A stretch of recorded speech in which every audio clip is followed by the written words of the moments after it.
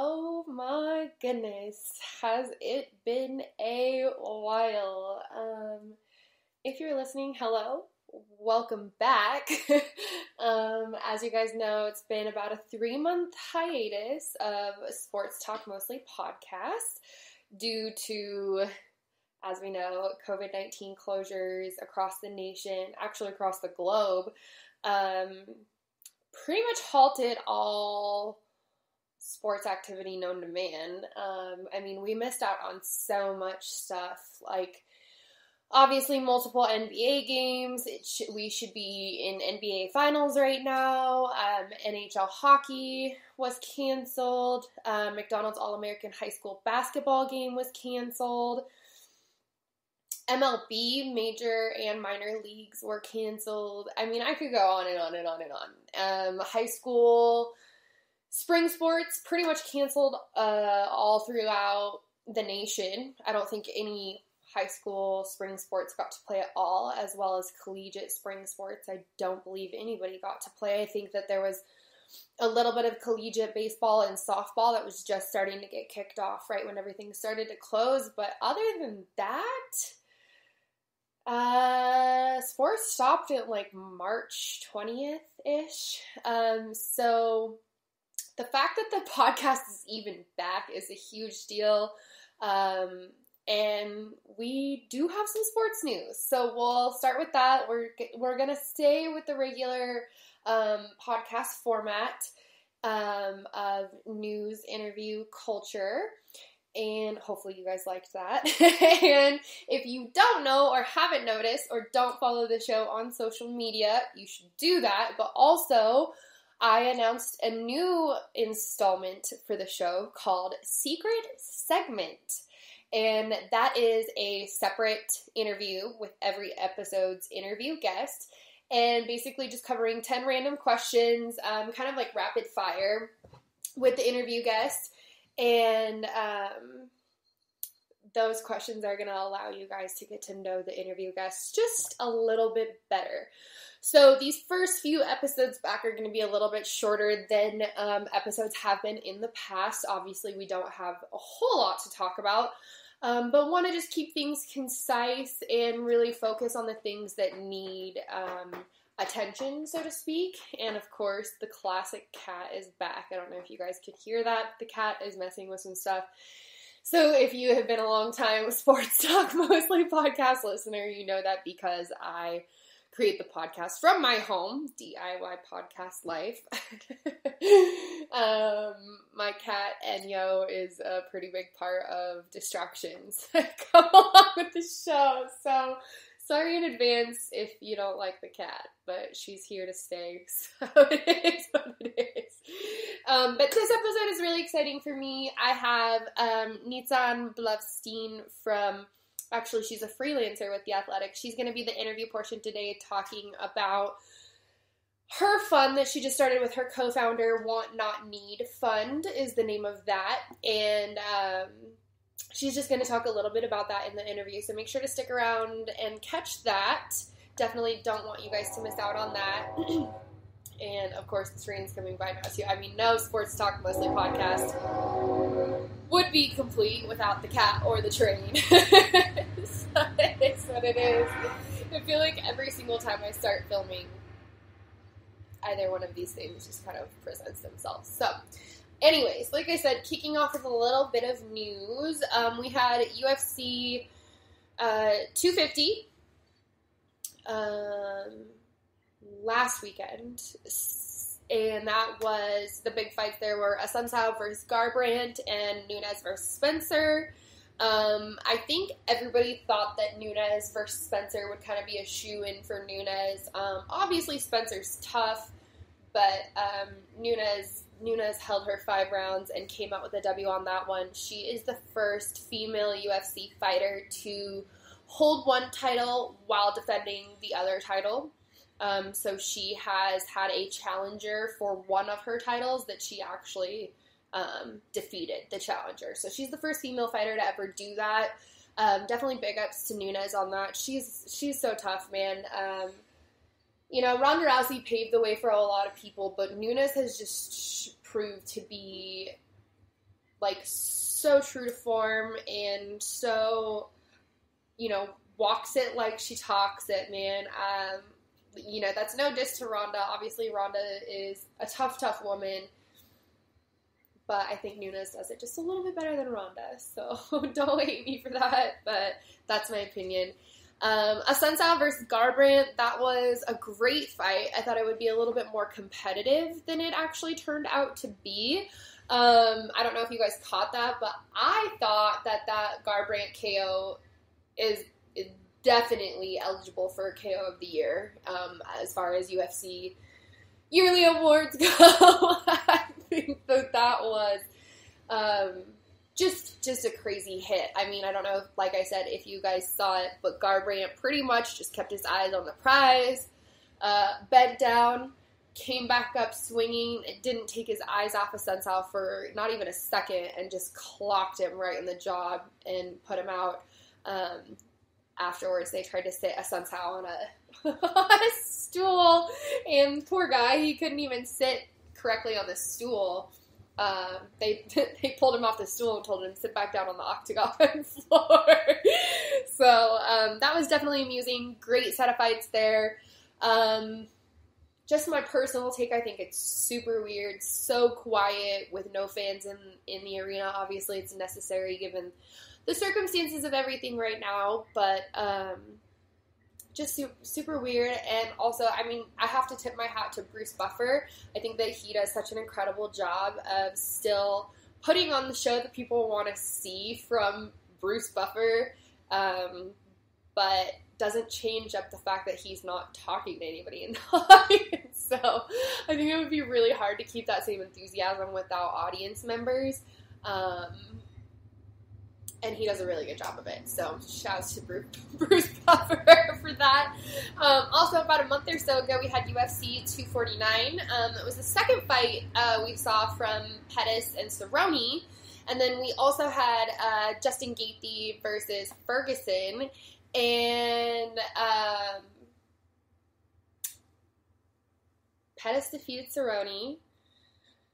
Gaethje defeated Ferguson. Personally, I wasn't surprised by either one of those. So, again, super great fights. Those were the ones that were in Florida. Those were the first of the UFC fights during COVID-19, with the Florida Athletic Commission being a little bit more lenient than the other states as far as their regulations go for holding athletic events. So that's the reason that was allowed to happen at such a soon time, so to speak.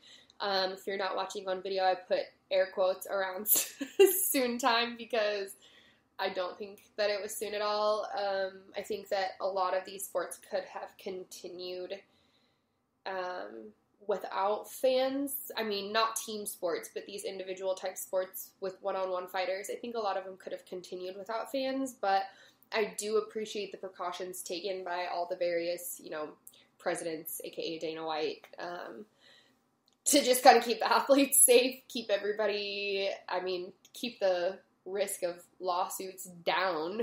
You don't want anybody getting sick and then suing you because they participated in an athletic event at your hands. So, lots of different factors here that are influencing the way that these things are carried out. So it's definitely going to be curious to see how UFC continues to work around the various regulations in every state that they intend to hold fights in, or location, I guess, they tend to hold fights in. So, also big news, like kind of I just mentioned at the beginning of the show, the return of the NBA.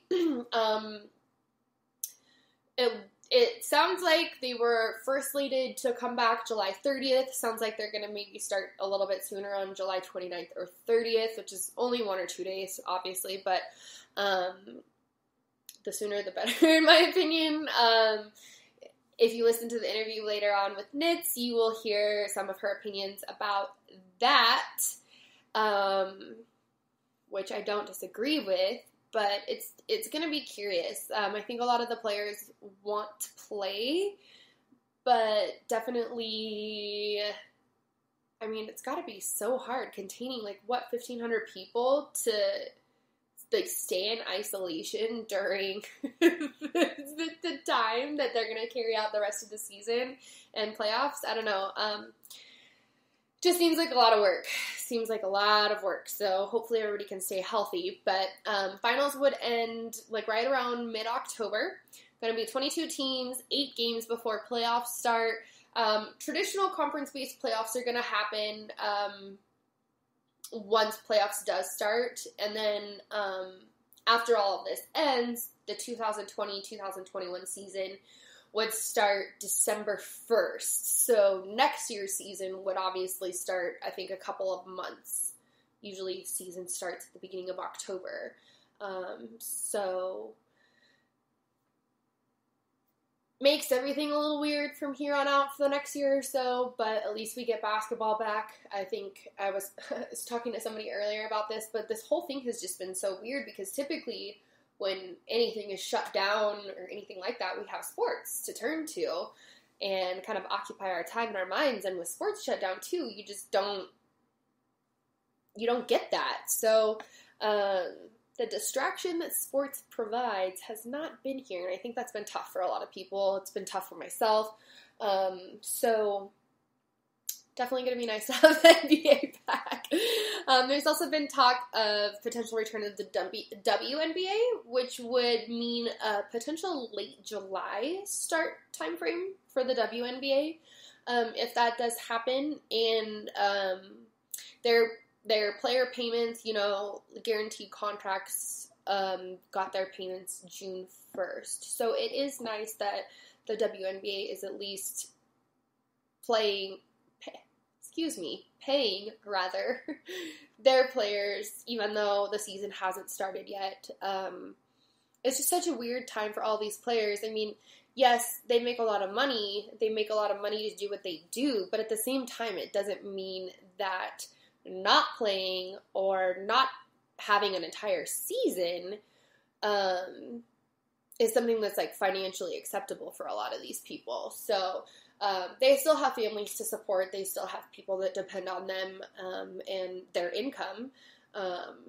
So, it's definitely not something that is ideal for any family at all to go without like an entire season of work. So I just hope that something good comes of all of this. There's also talk of MLB creating a schedule that the players abide to. I think that I was talking with a good friend that works at a major sports network, and both of us agree that a lot of the MLB players probably won't be playing.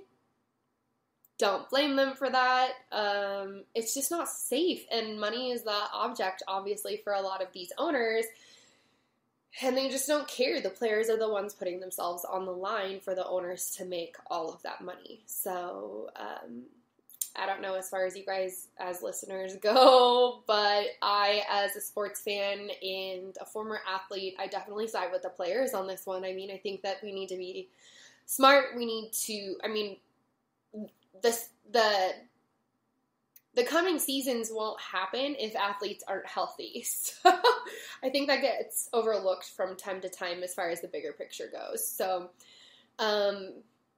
like I said, a few different talking points there, but hopefully some good stuff comes of these leagues starting back up, players getting to play the games that they love, and hopefully sports can give us the unity that we need to see. Not necessarily distraction, but definitely a way to pull people from different cultures together and have something positive to talk about. So, as I mentioned at the beginning of the episode, if you did not already, you should go check out the secret segment 10-question bonus interview with Nitzan Bluvstein, and then come back because her interview to talk about want, not need fun is going in right here. So stay tuned. Hello. Sports Talk Mostly podcast is back with our episode 9 interview guest. This is Nitz. She is a freelancer, mostly well known with The Athletic. She's in the segment The Daily Dings, and also recently just started a fund called Want Not Need Fund, And that's going to be kind of the basis of our topics today. But Nitz, go ahead, say hello to the audience, introduce yourself. Hi, my name's Nitz. I am a person.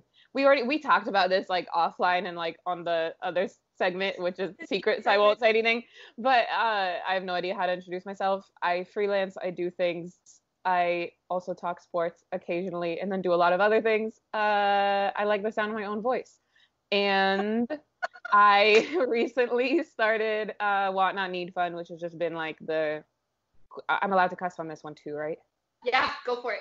So it's just been like the coolest fucking thing because I mean, we could get into it in a little bit, but it was one of those, we know the power of Twitter and social media and the following that we amass for nothing.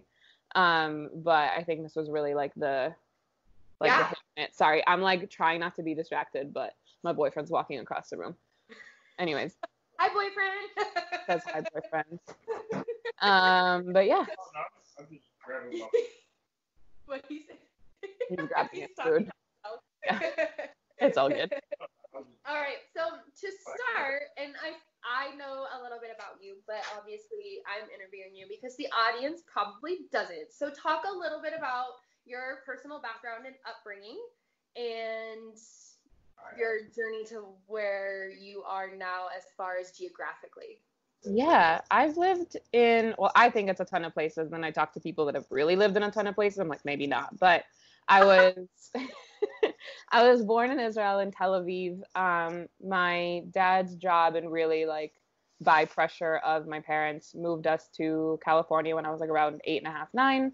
I was in the Bay Area for basically that whole time, college in California, et cetera, et cetera. And then sorry, 1 second. He's moving across the room. And then, my bad. Anyways, then we moved back. So we moved to California. And then I, at one point, really felt like I wanted to go back to Israel. I moved back to Israel after college. I did something called Aliyah, which means to go up. And it's like a very official government thing where they give you government assistance to move back. And it's a whole thing that I'm not even going to get into. Didn't work. It was dope. I put in a lot of effort to do it. Didn't work out. I think that was one of my first real experiences with like accepting failure, that like something you so desperately wanted just wasn't the right fit for you. Right. And I didn't know where to go next. So I had a friend in New York. I literally bought a ticket, put my 30-day notice on my lease in Israel, and then moved to New York, slept on her couch. I had like 30 days to find a job so that I could afford rents and didn't have to move back home to the Bay. I found a job. I was with them for 4 years. And then 2 or 3 years into it, I moved to LA to work for the same company. Uh-huh.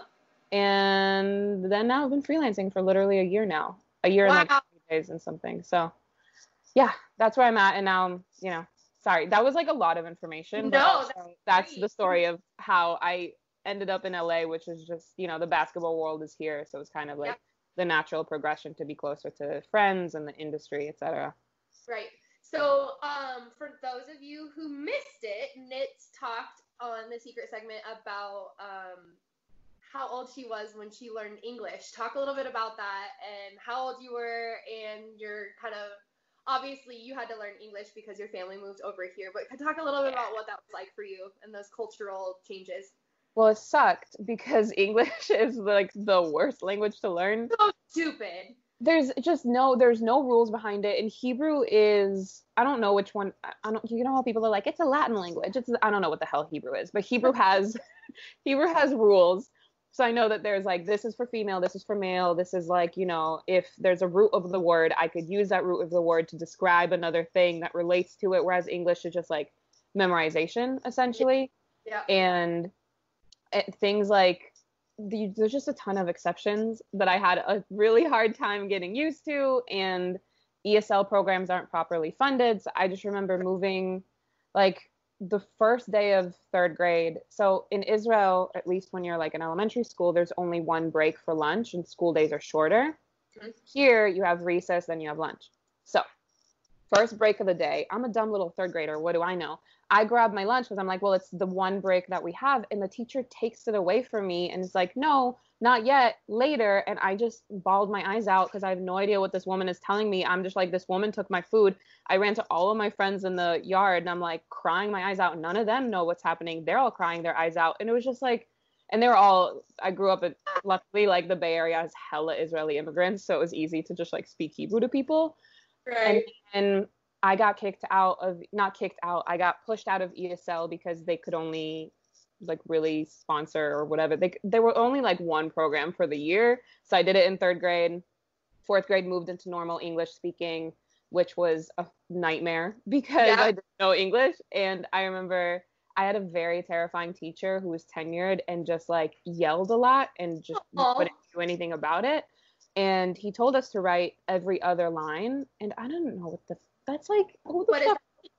Yeah, I barely knew what line was, sir. So like he was like, write every other line, and I didn't do it, and he yelled at me and just like wouldn't take my paper, and I had no idea what was going on until I like had to ask friends like, what the fuck did I do wrong? So not the best experience. And then you know, I would say the biggest cultural difference when you're a kid moving here is everybody knows that stupid bill song. That's like how to what I don't know what the song is. It's about a bill. That's all. What? No. Oh, is it? It's when a bill trying to tell you the song? He's trying to tell me what it is. It's literally when a bill is like how to create a bill or something, and it's a dancing animated bill. Oh, are you talking about the government how to create a bill song? Yes. Everybody knew that, and I'm like, what is happening? And I know that that's a really dumb cultural gap, but it was this moment of like, you guys all grew up on this stuff. I grew up in a completely different world, mind you, during like the second Intifada. Yeah. So there was a lot to like assimilate to, but eventually, you know, my accent caught up, my English caught up, and I'm still not fully culturally caught up on anything, but I mean, are any of us really? Come on. No. No, I was gonna say your English is really great. Like I feel like for a lot of people that meet you now, do they even really realize that you are an Israeli immigrant unless you tell them? Or no. I also like with Israelis, I don't necessarily look Israeli. I think people say that I look Jewish, which comes with its own host of things that I would get into, but too much time. Yeah. I don't, you know, I don't look Israeli, so people don't necessarily know. Right.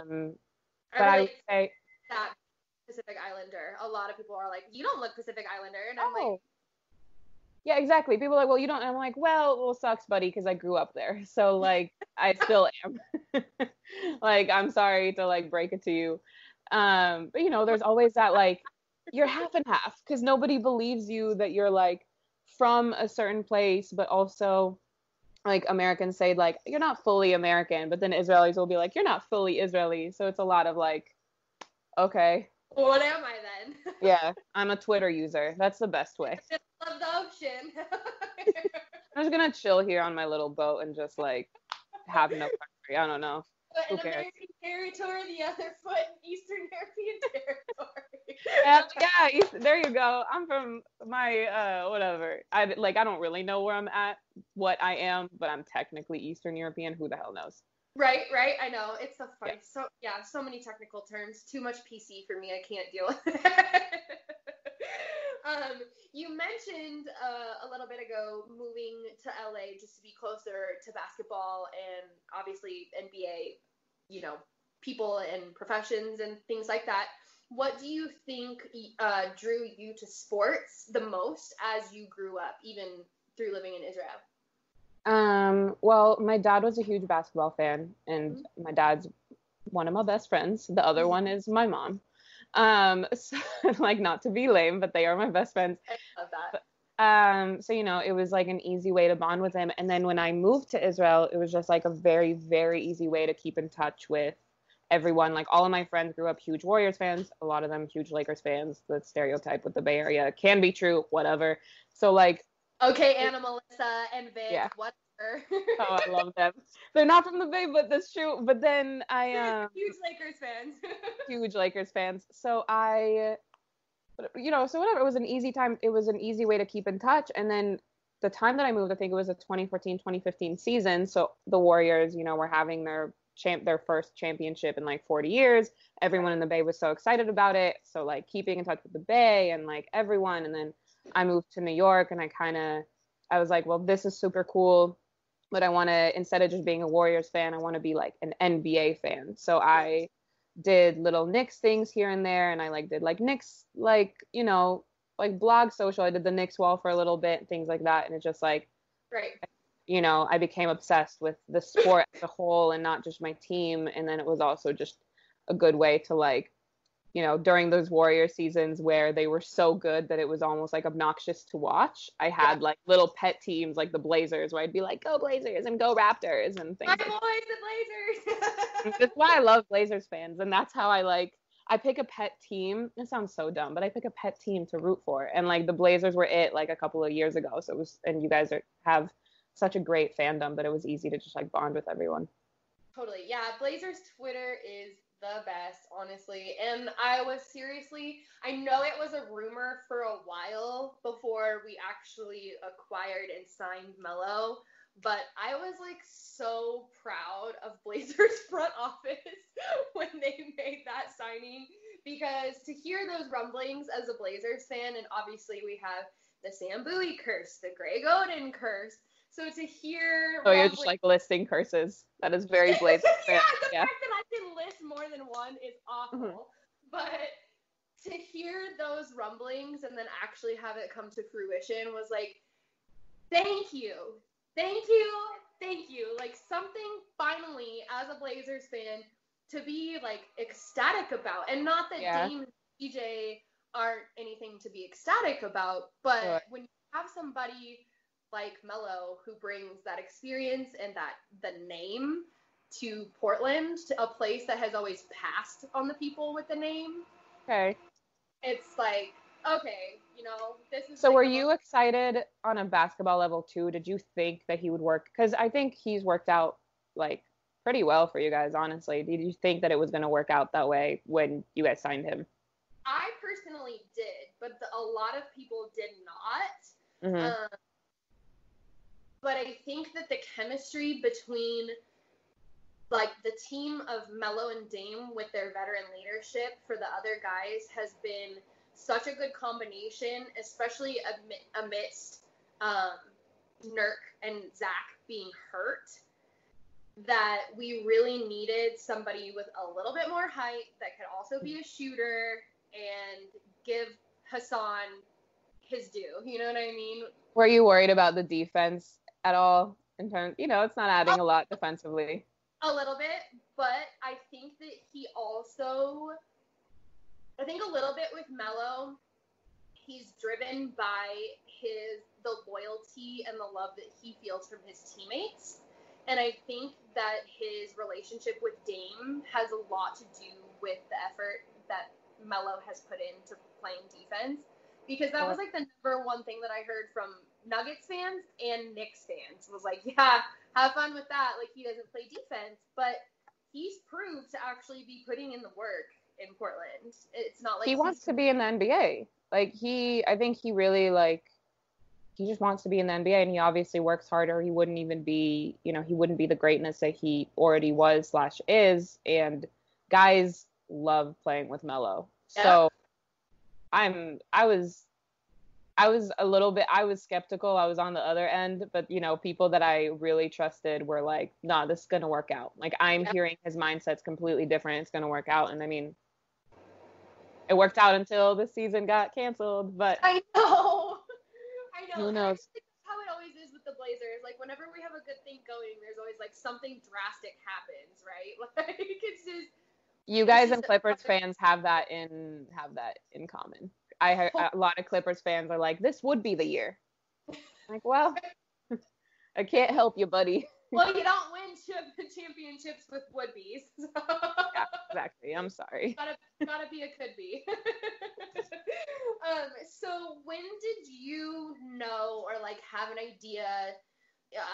I'm sure it was probably like many of us that are within NBA and basketball. It was probably pretty early on. But when did you know that sports journalism and like sports freelancing was where you wanted to be career-wise? I think I still don't know, to be honest with you. Like, if we're being completely transparent, I love sports. I think that I fell into a lot of it almost because I can't like totally name what it was, but let's just say before I had a Twitter, I tried out for this basketball show that was pretty like well-known-ish, at least like within digital circles. And I didn't get it, but I made it all the way to the final round, and it was just this like sort of exhilarating feeling where I was like, damn, I could just be on camera and just talk sports. That's so cool. So then I kind of told myself, well, I feel like if I had more of a name, this opportunity, I would have like been in a better position to get it beyond talent and more so also on like, being a person with a platform. Yeah. So I built the platform off of making too many jokes. And then it's obviously like evolved with me in terms of like the way that I use it and, just what I decide to talk about. And I think with everything that's happened recently, it's been this sort of wake up call of like, I don't know what I want to do with sports necessarily in the long term, but it's always been good to me. So I think, I don't know how to say this in like a totally eloquent way, but there's something nice about being able to keep something you love as a fandom. Yeah. And less as like yeah, I don't know if I necessarily always want it to be the rent payer, but the best advice I've ever gotten from someone is like, always be questioning what you want to do. Like, you don't have to be completely sure in yourself 24/7, and that's how you grow. And if you feel like you're in a position that's ever like you're not growing, or you're not happy with it anymore, or the industry or whatever. And I'm not saying that's the case for sports, but I'm saying that that's like with everything that's been going on, it's been on my mind, and I'm just like, we'll see.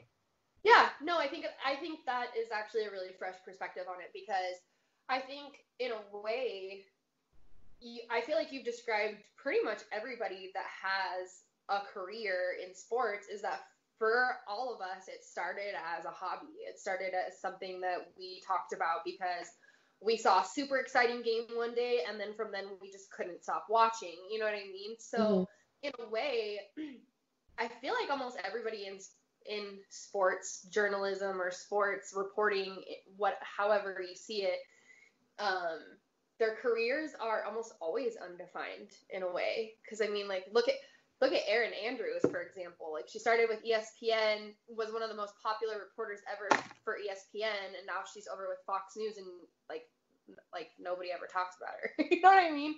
So it's like one of those things where, as a journalist or sports hobbyist, however you look at it, you kind of have to always be ready to evolve, because the leagues and how sports are covered are always evolving too. Sure. And it's never linear. Like, I think that's there was a podcast that discussed it, and I'm not a journalist by any means. I occasionally talk on a podcast, which is super fun, but there used to be more of like a not direct path, but more of a clear path, whereas now it's like everybody has their own way of making it into sports, and like there's so many avenues for you to be a part of sports, and you're right, it's like completely undefined right now, which is, oh my god, it was a Capri Sun straw thing. It's okay.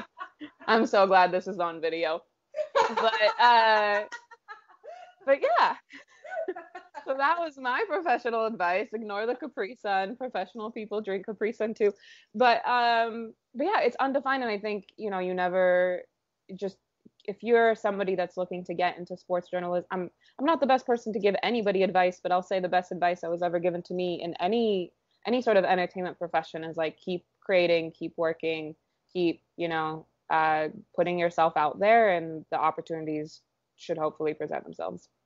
Yeah, and I'm with you on that. I feel like the best advice I was ever given is, in a nutshell, to kind of just go for it. Like, whatever it is that you think you want to do in sports, or, whatever you want to talk about in sports, to just go for it. I mean, like, this podcast is a really, really good example of that, considering the fact that I still don't have a microphone, but here I am on episode. You know what I mean? I love that. I actually do have the microphone. It's just the software to get the microphone to the computer screwed me. So it was I stopped trying to use like the crazy, I'm just on my headphones. Like, at this point, I've given up. Yeah. So it was like that. Exactly. I had to just kind of go with it and just do it, because the longer you wait, the longer it's going to be until you get to where you want to be. So you kind of just have to go and just start talking about it, because eventually the right people are going to hear you. Yep. So, I mean, I think about like Mindy Kaling, and this is not sports at all. yeah. Mindy Kaling, and please don't quote me because I read her book so long ago, but she talked about, and I mean, I love the Mindy Project and I loved her on The Office, obviously, but she talked about how she was essentially discovered for just putting on a play with friends in, I think, New York City, and then people liked it, and that led to her eventually getting the job on The Office, which obviously led to all of her other big breaks. Like, you really just don't know, and like, you know, your work is being discussed in rooms when you don't even know it. So just keep creating content. As long as you're enjoying yourself, that should really be just like the key. So true. And I think it shines through in your content or whatever you're talking about, or if you're writing blogs or doing vlogs or, you know, making sports content with people, you know, images of players or something like that. Like, whatever it is you're doing, if you think that it's sick and dope, it's gonna shine through. You know what I mean? Yep. So Exactly. And I fully agree with that. And I also actually think that is, well, on my assumption, is probably a little bit of what led you to want, not need. Am I wrong to say that? In terms of creating things? Yeah. So Want Not Need was so, well, okay.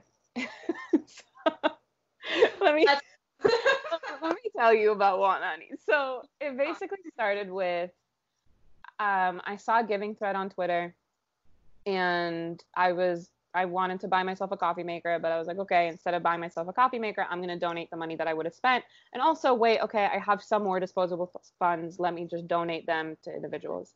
I got DMs of people, and, you know, none of these were crazy amounts. It was like $50 per person. And then one of them DM'd me with a picture of all the groceries that she was able to buy. And she was like, I was able to buy all of this, and I bought medicine for my dad. And I was like, Jesus fucking Christ, that was the cost of the coffee maker, essentially. Wow. Which just like, I think I've always tried to make sure that I'm giving something, but I never thought about it in the concept of like, there's this material item I really maybe wanted, but just genuinely didn't need. And I was like, okay, well, I'm going to take it as a personal habit. I can see like how far a dollar stretches. So instead of, you know, I'm going to try to donate the cost or a percentage of cost of an item that I know that I could afford and I want, but I really don't need it. And especially now, you know, I'm locked down in this house very fully. Like, I'm not going anywhere. I really don't need shoes. I really don't need another coffee maker. I'm literally so caffeinated right now. So that's obviously like the best example. So I talked to Shivani about it, who's my co-founder. And she was like, Shivani's the most incredible person. Please follow her on Twitter, Shivani Banfal. I really hope I didn't mess up, but it's Shivani and then Banfal. Okay. I'll whatever. I'll figure it out. But one of the most amazing people. She's been an activist and organizer for like 5 years, so she knows. And she was just like, this is dope. Let's like actually talk about it. And we decided to blow it up and make it into like a full blown thing. And I think we didn't know how people would resonate with it at all in terms of like, donate the cost. You know, it's supposed to be a habit similar to like pay it forward, where it's very easy, like not a ton of money at a time, just like $5 here and there adds up. And people resonated with it so much that we had to like essentially change the rotation and the funding rounds that we do. Because at first we were like, every week we're going to fund one organization, we're going to rotate every week. But we were raising so much money that we were like, well, damn, we could just split it between the 5 orgs and give them like $1,000 at a time, which is a lot of money to the orgs that we choose, because they're smaller, grassroots, don't have the national attention. You know, especially with COVID relief, a lot of them are just food assistance, housing assistance. Like $1,000 goes a really long way. Yeah. And it all comes from really small donations. So it's just been, neither one of us knew that this was going to like actually be a thing. Yeah. And that's so awesome too, because for somebody like me who, I grew up most of my life with a single mom, and for somebody like me who I always saw that single mom, despite our obstacles and hardships, she was always, you know, volunteering. She was always buying, you know, picking names off Christmas trees to give, you know, Christmas presents to the, you know, less fortunate, and you know, all these different things that I watched my mom do to give back to the community through growing up. Somebody like me finds a little less meaning in doing something as simple as, I'm going to pay for the person behind me's coffee in line today. Because the way I see it is, somebody who's going to get coffee usually does that pretty regularly. And to buy their coffee isn't really meaningful to them because it's something they do every single day. Mm-hmm. So to have a little bit more of an impact on giving, not that randomly paying for somebody's coffee isn't a nice gesture, it doesn't really help needed. I was gonna say, like, you're inching towards the fact that how does our giving actually maximize the impact, which is like why, you know, trusting community organizers is always the, like, they're in their community, they know how to stretch the dollar, and they know what the community needs. So that's where, like, the impact goes the furthest. So for sure. Yeah, and that's why that's what was so, I think, endearing to me and so intriguing about what you guys put together with Want Not Need, is because not only did I see that you were kind of trying to adjust, and, you know, you said, you know, you guys did some things with COVID, and you guys have donated to some of the Black Lives Matter organizations and some of the people that have been at protests and helping with protesters and things like that. And so I think that, like you said, to be aware of these different groups that are finding specific needs within communities makes so much more of an impact than just, like, you know, buying somebody's random coffee behind you. Like I said, that's not a great gesture, but to actually give back and make a difference in a community, or in a community that you're a part of, something like Want Not Need is, like, profound, I think. Aww. So thank you. Yeah, no, I think that what you guys are doing is so great. And so to kind of close out the episode, talk a little bit about what other types of organizations you guys are going to be working with down the road, so that the audience can kind of keep their eyes out and potentially follow the fund so that they can be a part of those. Sure. So we haven't picked any specific organizations right now, but, you know, we kind of go based on immediate need. Yep. So it started with COVID relief, and mind you, COVID relief is going to be a necessary thing for us to keep in the back of our mind for a while. Right. We've committed to working with at least one organization every single rotation that goes directly to the Black community and, you know, the long-term effects of police brutality. Or, you know, for example, we're talking about looking into organizations that are doing legal aid right now and trying to just, like, I don't even have to explain to people, if you're even online a little bit, you understand what's going on. There's bail funds that actually still need some cash. So there's just, like, keeping our pulse in terms of what the need is, which is why I feel so lucky that Shivani is in this with me, because I'm not as dialed into this world where she has her ears on the ground in terms of, like, is it food assistance? Is it legal aid? Is it shelter? Like, what is the current need? And, you know, we work on 2-week rotations, so it's easy for us to just, like, blah, blah, blah. And we're also, like, we're still in the process of 501c3ing, but we're not as, like, we're not very, how do I say this without sounding, because this is, like, a positive thing. We're not like, here are the rules, we have to do it this way. Because, for example, we're in the middle of we're 1 week into our 2-week rotation right now, but we are working with 2 activists and organizers in Chicago that are running food banks and are just literally, like, going and getting groceries and making food and giving it to students. And they needed some support now. So we were like, here, like, we don't even have to wait for the 2 weeks. Please, like, go whatever way we could support. And, you know, these are just individuals out of their own pocket trying to make a difference. And that's really what we're all about, is, like, please. And, like, anybody that we can help, really, and, like, in what way can we help you? And, you know, we're always looking for nominations on our website. Like, if you work with an organization that you know could use some funding, like, come to us.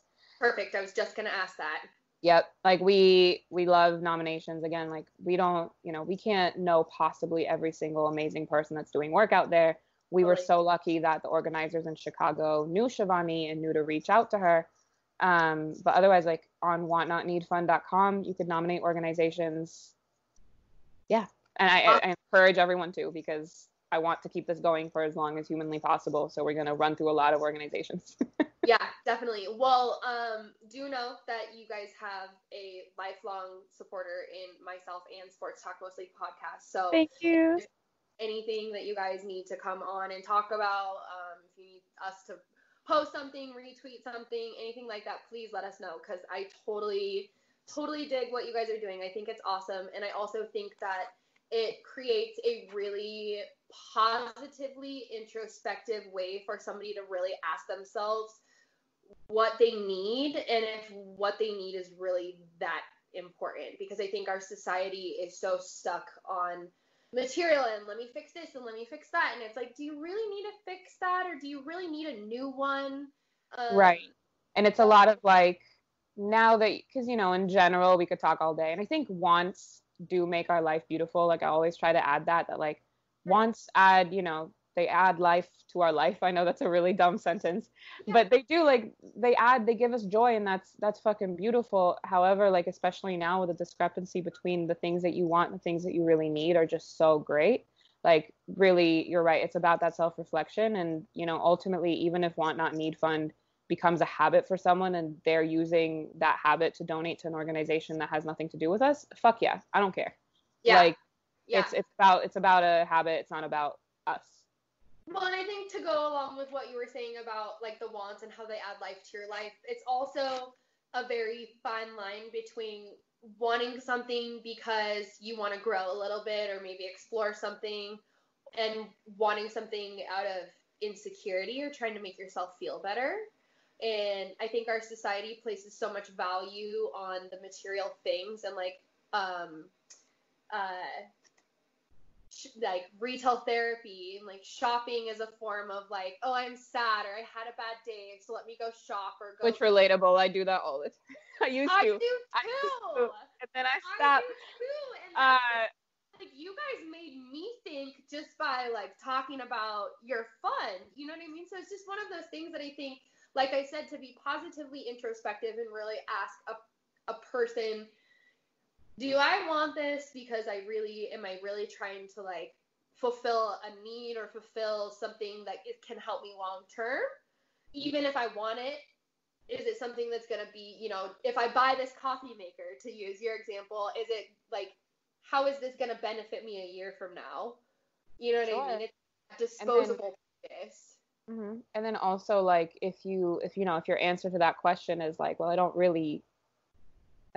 just kind of like, I had like a fleeting want for it, then okay, cool. But you've already in your mind parted with that $50. So you know that you can afford it. So like put it towards something else, or even a percentage of it, because I get it. Like we're not trying to like burden people financially. It's really about like recognizing the little times throughout the day where you spend like $5 here, or mind you, I was playing like Bubble Shooter or whatever it's called, and I was spending a ton of money on extra lives. So like things like that like maybe I should just be better at the game, and then I can donate the money. I stopped playing. I deleted it off my phone. I sucked. But I played it for hours. Because you just totally blindly called me out with Farmville. Oh, wait, I have never played, but do they is it a lot of like inner purchase, whatever? Yeah, it's so stupid and addicting. You're like, I would never pay for an app, but then there's there's this one called like Stack, I think, and you literally, I'm so good, but I spent like too many hours playing that. But because I'm like, oh my God, I don't want to watch all these ads. Now I'm paying to just not have the ads, so I could just like mindlessly. Anyways, so it's about recognizing the moments where you're behaving like me, and you're like, well, maybe, $2 could go here. And now if you do that once a week, $2 a week is not a lot for a lot of people that have that type of disposable income. But then it's like $8 a month to us means a lot more, because that could pay for food. Mm-hmm. So that's $8 on top of somebody else's 20, somebody else's 15, and somebody else's 50, and somebody else's 5. It adds up quick. We've never, the biggest, well, actually, that's a lie. The biggest donation we've gotten is pretty sizable. Shout out to someone that was literally like, here's my sneaker budget. And I'm like, eh. But, sizable for the week. People that have sneaker budgets for the week is like the perfect example of just like, you really don't need sneakers right now. The funniest donation we got was like, this is all the money I would have spent on Tinder dates if I didn't get banned from Tinder 2 years ago. This is one of my like best friends from home. He got banned on Twitter 2 years ago, and he's just like, well, this is what I think I would have spent. I'm like, man, like, you're the best, and this is all in the same spirit. But yeah, exactly. Like, it stacks on top of each other, $5, $10 here and there. Like, one person was donating all the money that they weren't spending on iced coffee for the week. They did that for 2 weeks, and that right there was $40-something, which is a lot of money for, you know, communities that are just trying to, like, feed people. Totally. So yeah, anyways. Totally. Yeah, no, I agree. I love it. And thank you so much for coming on to talk about that. And please make sure to send me your co-founder's info so I can make sure to plug both of you guys in the description for the show and stuff like that. But since NBA is making a comeback, we traditionally sign off all guest interviews with a prediction. And so I'm going to make you do it. Like, who's going to be the champion then? Going to take playoffs this year. Who's going to be our NBA champ of COVID-19 2020? Well, I'm still hoping that the league cancels the season, but I don't think it's safe. And I hate that we're compromising health for entertainment, but I'm gonna say Lakers. Side note, before you answer the prediction question, I'm just really curious. Also, I'm not even 100% sure if they are actually even part of the teams that made it through, but if the Jazz are playing, like, does anybody even want to play with Rudy Gobert? I was hearing so many conflicting reports about, I don't know if guys still blame him. I don't know. Like, you know, we heard reports that are like, they're blaming him, they're not blaming him. I have no idea. I also think that all these guys are professional, so, like, they will play. Yeah, if true. And so many of them want to play basketball, and, you know, they're a team at the end of the day. But I'm gonna say Lakers. I really like. I knew you would say that. Yeah, I started off the season pretty skeptical, and I was very like, it's gonna be the Clippers, but I could see Clippers, Lakers, or Bucks. Like, I really just don't know. But let's just say Lakers. You say that because I did start off the season out of the Clippers and the Lakers. I thought the Clippers would be better this season. And now I'm like, man, I am of the crowd that would not complain to see the Lakers take the championship because beloved passed away. But I don't know. As a Blazers, and I'm like, can I say that? Is that allowed? Yeah, screw it. You know, we're at a point where, like, we just want good basketball. Even actually, I don't want basketball at all right now. I want safe basketball. But if we have to get basketball, hopefully it'll be good basketball. Yeah, that's true. That's true. Okay, well, it's on recording, so we'll see how your answer pans out. Yeah, I love it. I love every time you do, like, anybody that does, like, a prediction thing. I'm like, well, damn it. Like, it's going to be wrong. And then everyone's going to be like, here's a clip of you saying it. I'm like, okay. It's okay, because if anybody tries to give you shit, you just go ahead and direct them to my Christmas Day predictions. What was your Christmas? I went, But Christmas Day was crazy. The Warriors beat the Rockets. Didn't really beat the Bucks. Right. Okay, but give yourself, like, honestly, don't feel bad about that one, because Christmas Day was actually insane. And the only one I got right was the Warriors winning. Wait, you predicted? That's crazy. I thought it was going to be, I mean, the Rockets are good and the Warriors sucked, and whatever, that was so funny. What a great day for me. Anyways, great day. Well, thank you again so much for your time and coming on here. We appreciate you. And hopefully we'll get to interview you guys again soon for doing more awesome things. Thank you so much. It was so fun. Thank you. Bye. Yes. God, I hope you guys like that interview with Nitz. She is just such a ball of joy. I love her personality so much. Definitely also please go follow her co-founder, and her fund, Want Not Need Fund, on Twitter and Instagram. I'm definitely going to try to plug their social media in the description down below in the video, podcast, wherever you're listening to. Check the description for their info. Please and thank you so much, because they're doing such amazing things and using their platforms for such good. So this is definitely the type of stuff we love to see, type of stuff I love to see as the host of Sports Talk Mostly podcast. That is the reason why the podcast is called Sports Talk Mostly, so that people within sports can use the sports platform to talk about the other things that they do in life. And that honestly kind of brings us to the culture aspect of the episode. I'm sure a lot of you guys can guess, but the biggest culture-related thing that is going on right now around sports is Black Lives Matter. I have a black man on my shirt today. The sports that we talk about, basketball, football, baseball, track, I mean, those are the majority. Hockey is another one. Obviously, black people are a minority within hockey, but there's so much diversity within hockey that it just goes right along with it, that there's so many athletes that their talents alone allow white people to succeed and allow white people to make a living, that I personally believe that if you're working in sports and you are not standing up for Black lives, that you're a walking contradiction. And frankly, it's one of those things for me. It's not a matter of disagreement.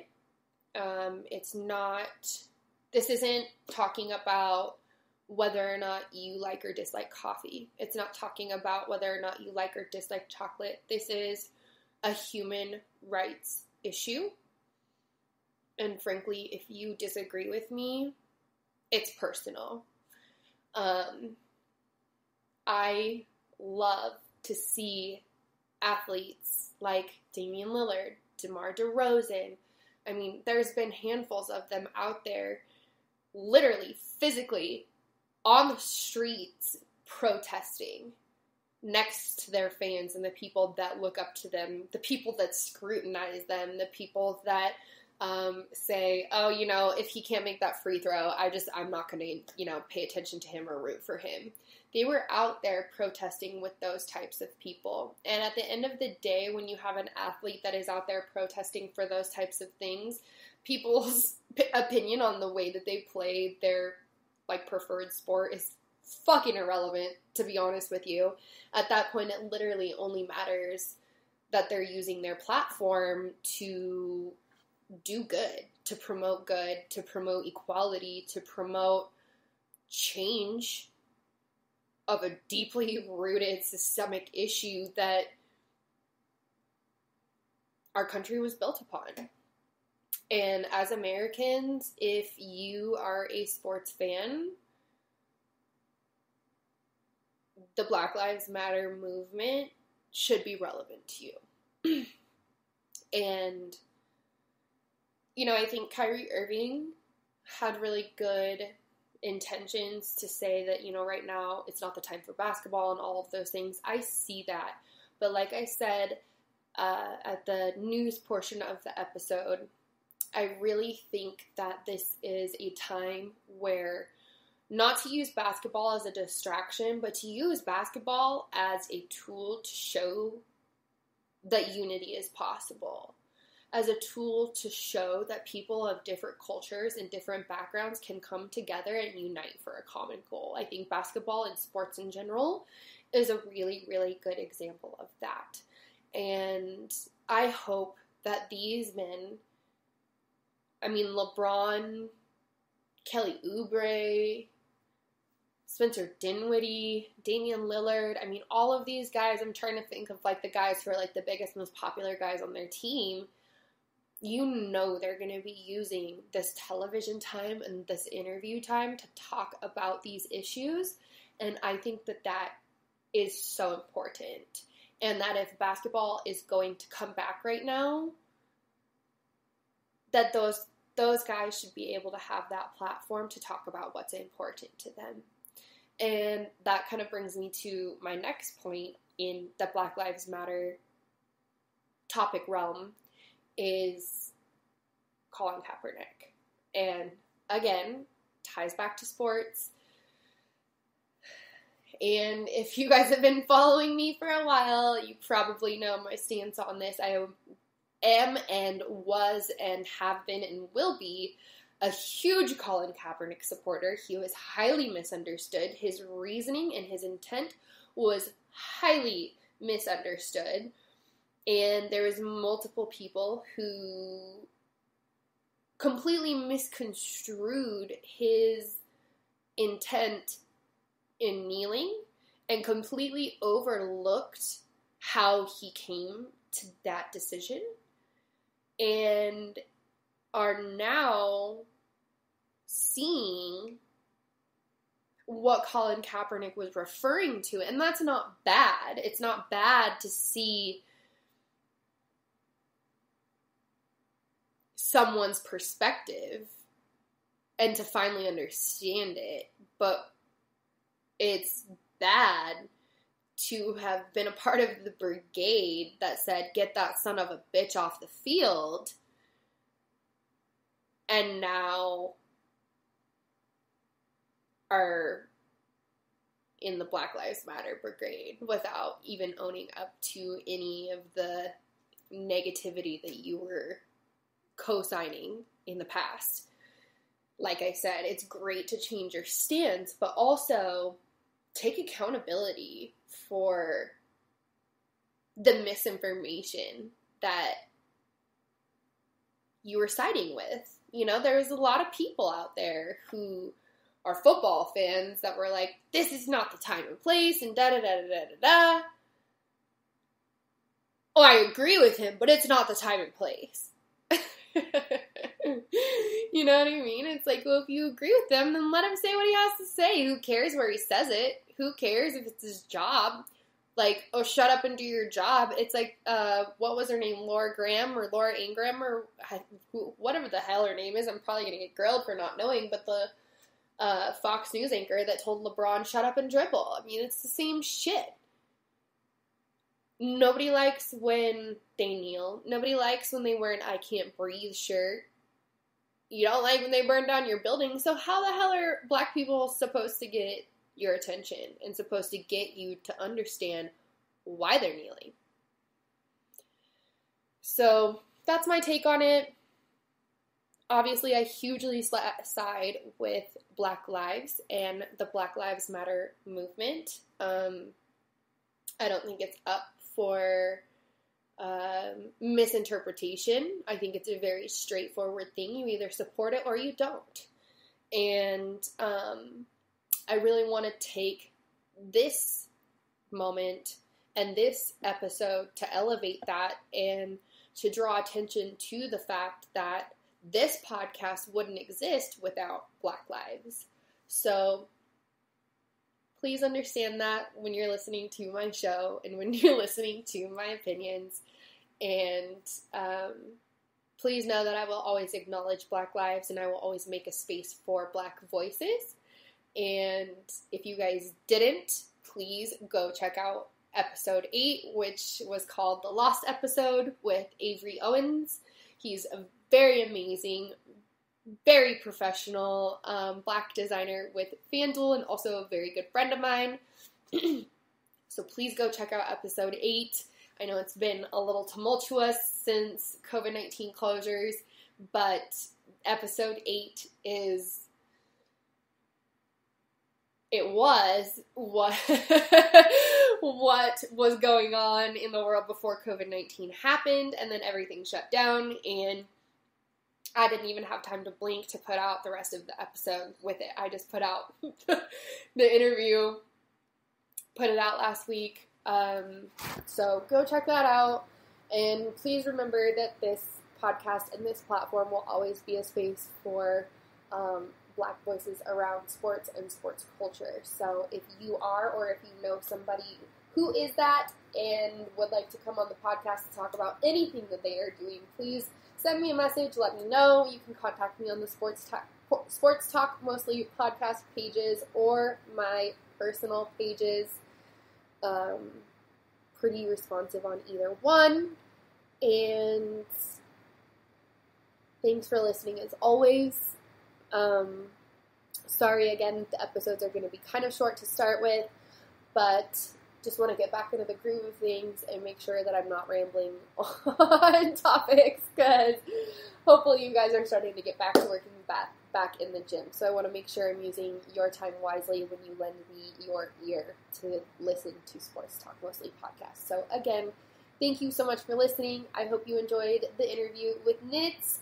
Please go follow her and her co-founder and her fund, Want Not Need Fun, on all of their social media pages. And don't forget to subscribe to Sports Talk Mostly podcast on Patreon. That way you can check out the secret segment 10 question edition that I've added to the show. And hopefully you guys can get to know the interview guests just a little bit better on a personal level. So, again, thanks for listening. I love you all. Black Lives Matter.